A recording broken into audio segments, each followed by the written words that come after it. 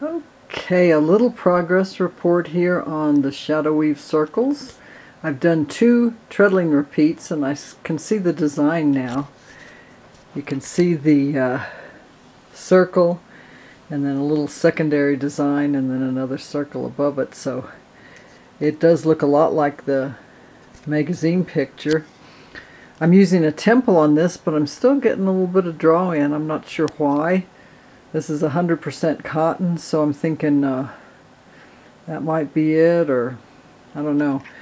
But if afterwards, when I take it off the loom and wet finish it, if it shrinks too much, then it'll just be a table topper instead of a throw.